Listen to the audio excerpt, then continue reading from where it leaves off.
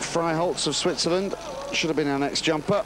Not at the start. Ivan Lunardi, the winner of the Lati Large Hill competition. Richly deserved, the first Italian World Cup winner ever, Ivan Lunardi. Oh, and as usual, his style absolutely impeccable.